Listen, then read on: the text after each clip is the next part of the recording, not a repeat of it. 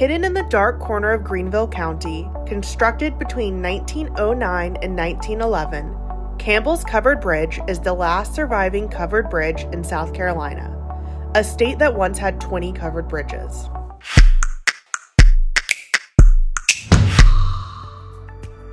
The bridge is significant in its role in the early 20th century for transportation, connecting rural communities to towns and turning what was a full-day trip to Greenville into just an hour.